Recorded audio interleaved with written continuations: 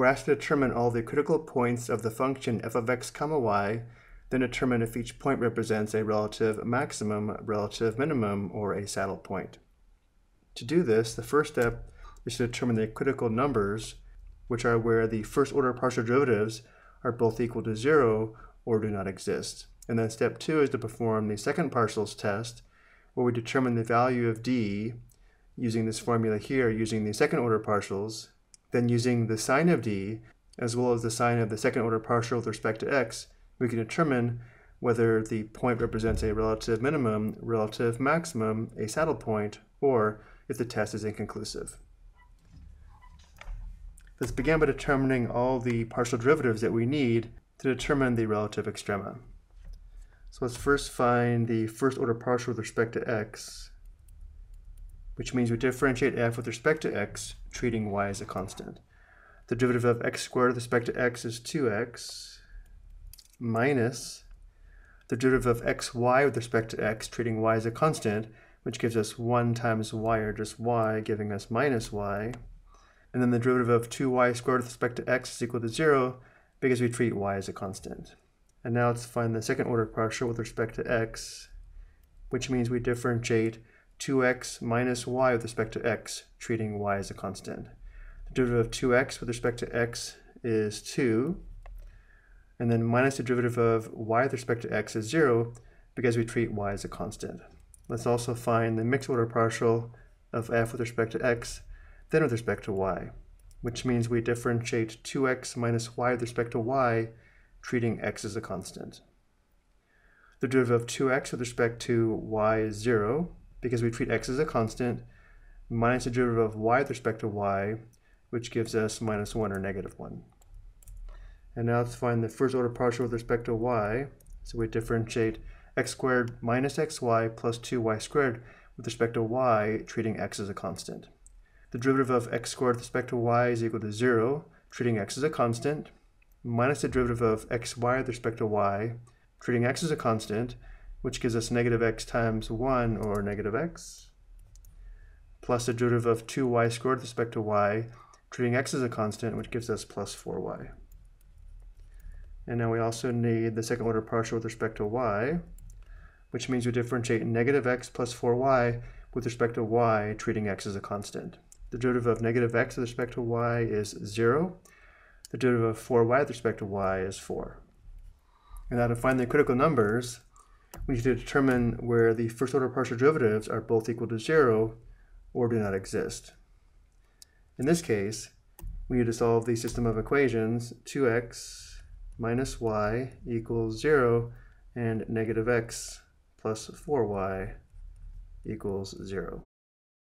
Let's go ahead and use the method of substitution by solving this first equation for y. If we add y to both sides of the equation, we have 2x equals y, and now we'll substitute 2x for y in the second equation and solve for x.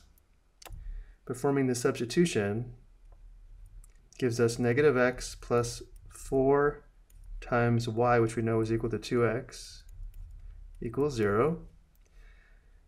Simplifying on the left, we have negative x plus 8x, which is 7x, giving us 7x equals 0.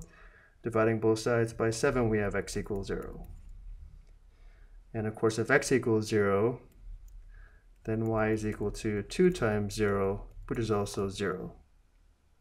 So we only have one critical point.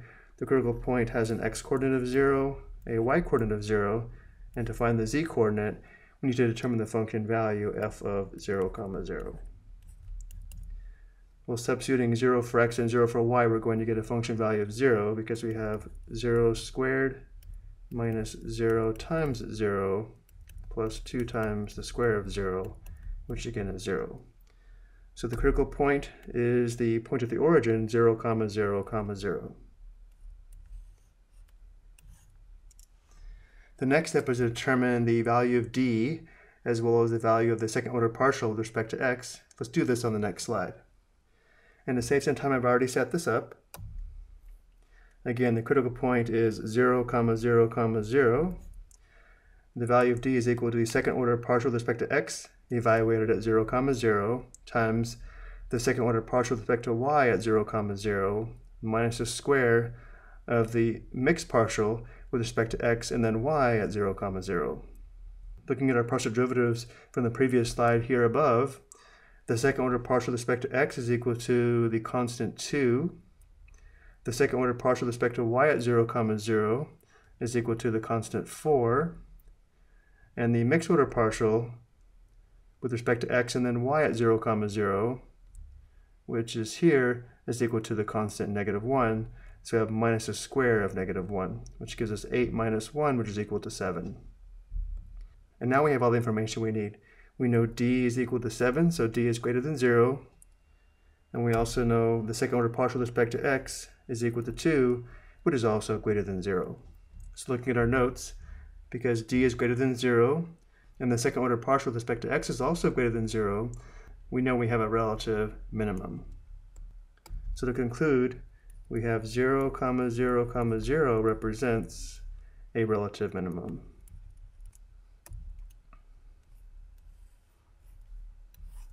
Before we go, let's verify this graphically. Using the CalcPlot 3D grapher, I've already graphed the function f of x comma y as well as the point 0, 0. The point is here in red, and notice how we can see that the point is a low point on the graph, verifying we do have a relative minimum. Actually, in this case, because it's the lowest point on the entire surface, we could also classify the point as an absolute minimum. I hope you found this helpful.